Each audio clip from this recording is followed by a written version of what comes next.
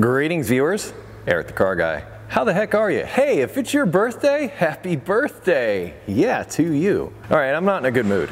It's that Mini behind me that's making me not in a good mood. And the reason is because I just did a whole bunch of work to it. It was running great. I took it outside, I was going to hose it off, get all the chunks off, clean out the condenser and the intercooler, and it died. It didn't want to start.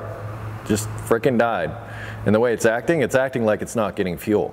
This ties into the subject of this video, but it's got this direct injection system, therefore it has a high pressure fuel pump that is prone to failure. And well, maybe I'm being pessimistic, but the topic of this video directly relates to direct injection. Direct injection proves that fuel additives don't work. And I know, yeah, I'm sorry, I lured you in with a thumbnail and the topic, now let's get to it. Speaking of the Mini, this all ties together, give me a minute. Speaking of the Mini, as stated, the Mini has direct injection. Most multi-port fuel injection systems that have been out there spray fuel directly on the back of the intake valve. They've done this for a long time. Yes, there's other systems out there that are throttle body systems and blah, blah, blah, but let's just talk about multi-port systems where the fuel injectors spray on the back of the intake valve, which covers a large majority of fuel-injected engines. With those engines, for the most part, okay, unless the engine is totally jacked up, or there's a problem with a PCV system, or some other issue, like some seal, like maybe valve seals or something like that, allowing oil to get into the intake. So the engine's worn out, there's a lot of blow-by, PCV system's messed up, you know, something like that that's causing a lot of blow-by in those engines is what causes those valves, the intake valves, to get all gummed up. Under normal circumstances, they don't. And if you've ever taken apart an engine that's fuel injected like that, you look at the intake and the intake valves, and they're usually pretty clean. Now, there really is no way for me to prove that those people that had those engines didn't run some kind of fuel injection cleaner through them, but think about this. Back in the day, we used to clean parts with gasoline. Why? Because gasoline is a solvent. Yes, it's, you know, if it's in a pinch and you got some old gas laying around, well, you can put some parts in it and it will eat the grease and everything right away and clean them up real nice. Not the safest thing in the world, of course, but it does work as a solvent. I've always looked at fuel injected cleaners like, Now I know, like fuel injectors can get clogged up and all that kind of stuff, and you know, different things can happen to them and different problems can arise. Aside from the things I mentioned with an engine that, you know, it just gets gummed up and is just worn down. I took off the intake on this engine when I had it out of the car, and lo and behold, it's direct injection, which direct injection means, I should just put this out there, direct injection means that instead of injecting the fuel on the back of the intake valve or through the throttle body or something like that, the fuel is atomized and injected directly into the cylinder, similar to a diesel. Now we still use spark plugs and all that on these systems, but that's what we have. With that system, there is not fuel spraying on the back of the intake valves. And there is a big problem with not all direct injection engines. They're making improvements now, but not all direct injection engines, but it's an issue with carbon buildup on the intake valves. Why? Because there isn't that solvent, that gasoline being sprayed on the back side of them. You can dump all the fuel injector cleaner you want in a direct injection engine, hoping it's going to clean out that intake. It's never going to happen. There's no fuel that's going to reach that. So if you put an additive to the fuel, hoping that it's going to clean part of the system that the fuel never touches, it's never going to happen. And that's my point with this. There's a huge market and a huge business out there for fuel system cleaners. I think a lot of it is snake oil, or it might be better to say that I think a lot of times that the application is misapplied.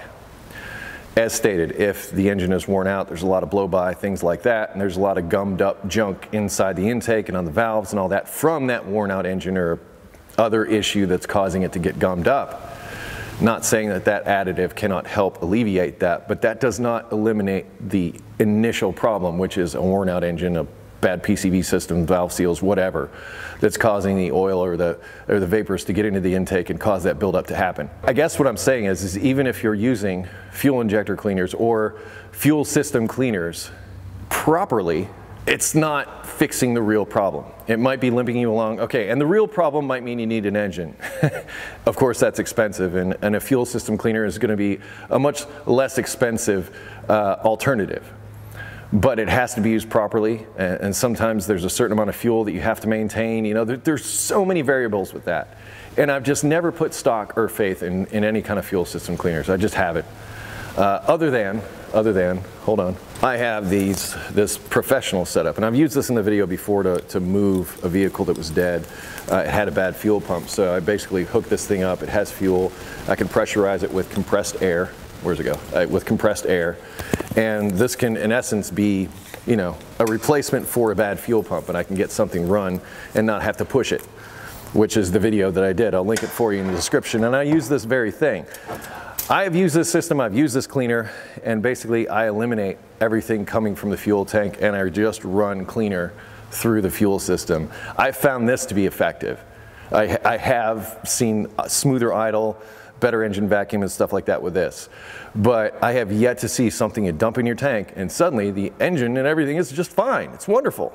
And going back to my point about this video is the fact that I have a direct injection engine with gummed up valves like I expected to see on a direct injection engine, like I say, further proves my point that, you know, fuel additives or no fuel additives, gasoline is going to clean stuff naturally. But if you have other issues, then yes, you have other issues, and perhaps maybe fuel injection cleaners will help you, or fuel system cleaners. But I don't believe it, and that's what I see here. You might have something different. Anyway, fuel injector cleaners, I think they're snake oil for the most part. And I think that if they are used, they're misapplied. I think very small percentage of the time that they'll actually have an effect. I think this works way better than anything you dump in your tank. That's my opinion. I'm sure you're going to share yours down in the comment. Feel free to do so. Hey, if you have automotive questions not covered in this video, air@thecarguy.com. That'll be linked down in the description. And there will also be other links to additional information about this video and other stuff that I mentioned. So please check there if you have questions. Check the description. Aside from that, be safe, have fun, stay dirty. Thank you so much for watching and putting up with my crabbiness today. I will see you next time. And I'm throwing this out there too. I had to move my Fairmont out of the way to get this car outside. And with its carburetor, it started up and ran just fine. This fuel injection piece of garbage, it's dead. Dead. After thousands of dollars and days worth of work.